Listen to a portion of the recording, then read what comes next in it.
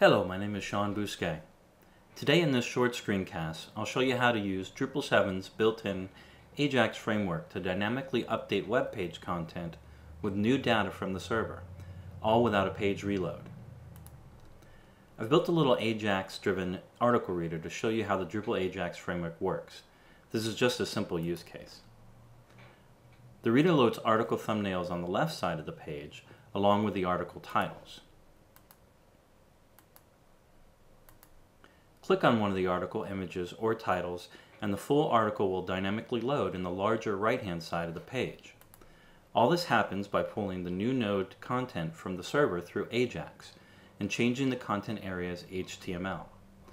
This is accomplished without the end user having to see a reload of the full page in the browser. Now let's turn off the browser's JavaScript support for a moment.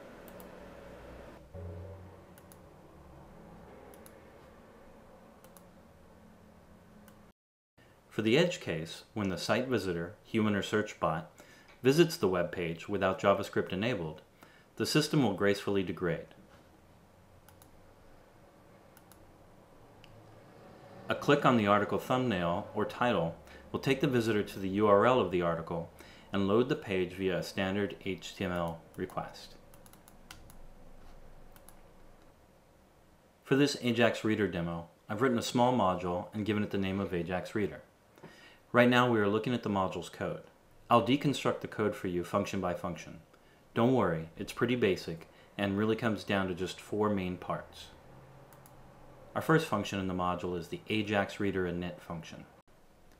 This function loads the files I need in order to be able to use Drupal's Ajax framework.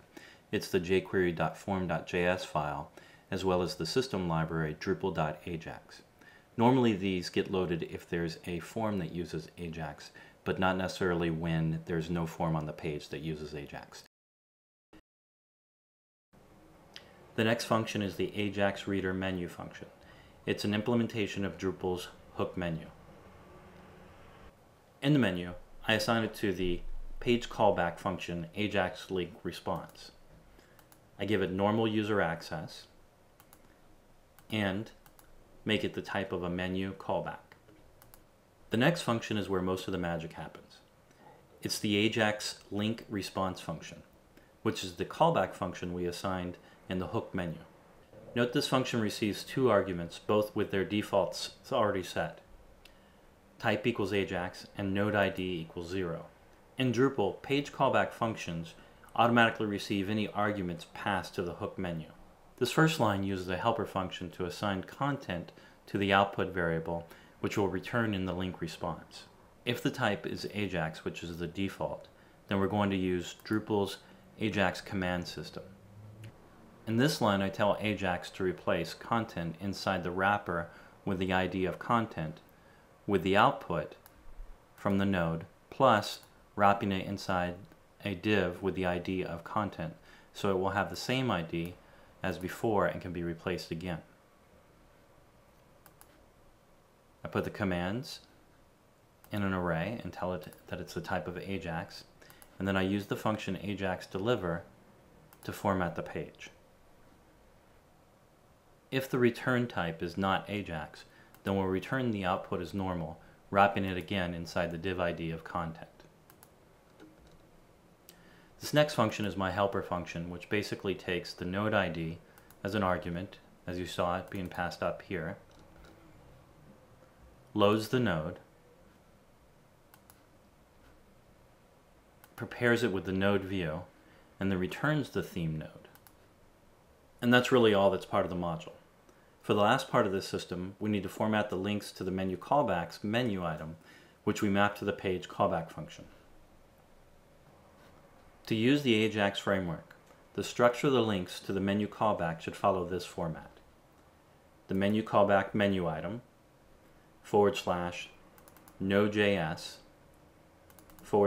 / any arguments you want to pass to the menu callback, and it should have a class of use Ajax and then your link title.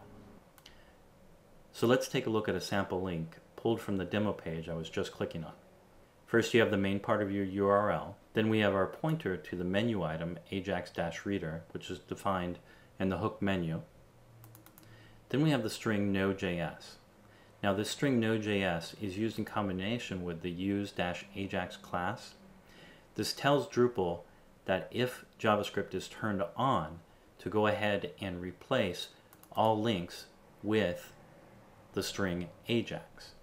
If JavaScript is not turned on, then it cannot replace the string, and therefore it will pass the Node.js argument rather than the Ajax argument, which back in our function here, that's what gets passed. In this case, it's changed because Ajax was on, and it then returned Ajax formatted content. Notice when we turned off the JavaScript, it didn't pass the argument of type Ajax. It actually passed the Node.js string, and therefore the output was returned normally. Finally, the node ID is passed, and again the arguments are automatically passed on to the page callback. So I receive the node ID here, pass it on to my content loader helper function, load the content, theme it, return it back, tell the command to replace it, deliver it in an Ajax format, and we're done. Now reformatting the links to use Ajax for an Ajax-driven system can be done in a number of ways. Be done through a TPL file. In this case, I'm doing it actually through the view, which generates the article teasers block on the left-hand side of the reader page. Here's a screen showing part of the view. It's a block. I'm pulling in content that's published and of type article. I'm pulling in the node ID before everything else, which I'll show you in a moment. And basically, I'm hiding that from the display. I'm pulling in the content image, and then finally I'm pulling in the content title. So in the view, I'm rewriting the title field as a link,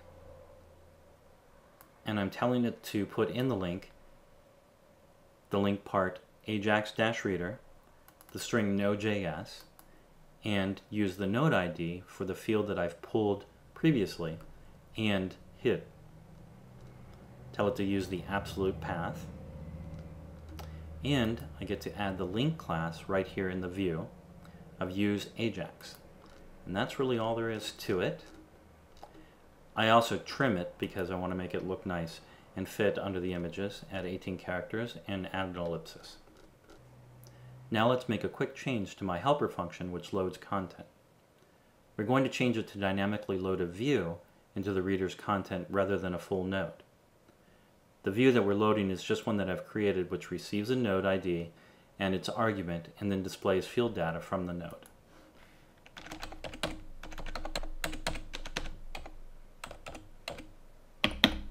So I'm going to use return views embedded view, the name of my view, the display, and pass it the argument of the node ID.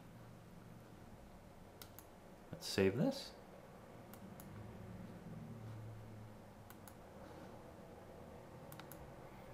We'll do a refresh, and now when I click on an article image or title, it loads the little view that I've created, which has really just got a couple of fields in it. So, as you can see, you can load views, whole node content, blocks, a number of other parts of Drupal, all into a web page dynamically without having the end user having to refresh. For more details on the views and the other components of the reader, you can visit seanbousquet.com/Ajax-Reader-demo. Or you can get all the code on GitHub at github.com/seanbousquet/Drupal-Ajax-demo. You'll find extra reference material and resources at both URLs. Just remember, there are really only 4 basic steps to set up and use Drupal 7's Ajax Framework for non-form-based content updates. Step 1, write a menu callback. Step 2, return Ajax formatted content in a page callback function. Step 3, format the links to add the Node.js and the user Ajax elements to the links that point to the menu callback. And finally, make sure that the jQuery.form.js file and the Drupal.ajax libraries are loaded into the page. That's the end of the screencast. I hope it was helpful. Thank you for watching.